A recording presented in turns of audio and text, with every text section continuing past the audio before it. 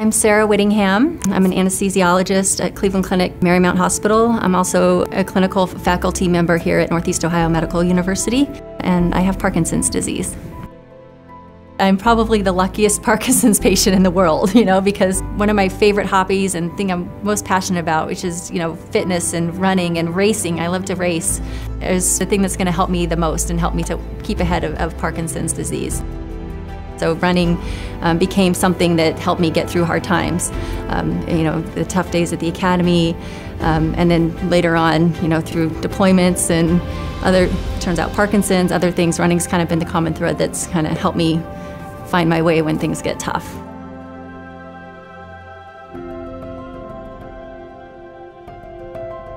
In Parkinson's disease, what's very well established is that environmental factors can increase the risks. Veterans are at an increased risk in general for developing Parkinson's disease.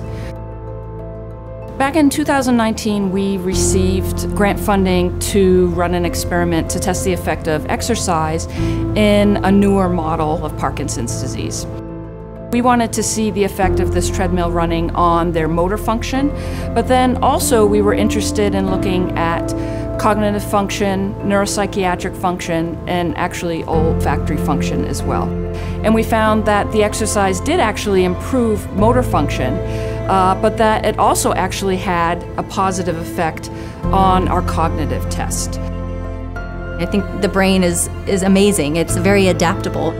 I think that the combination of the medications that I take and the exercise have made a huge difference.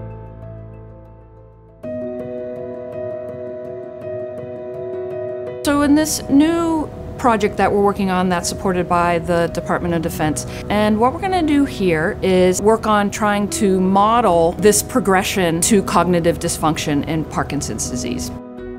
We have a whole new generation of Iraq and Afghanistan veterans that, we are seeing increased rates of Parkinson's, and it's important that we support research to figure out why that's happening so that we can prevent it happening more in the future.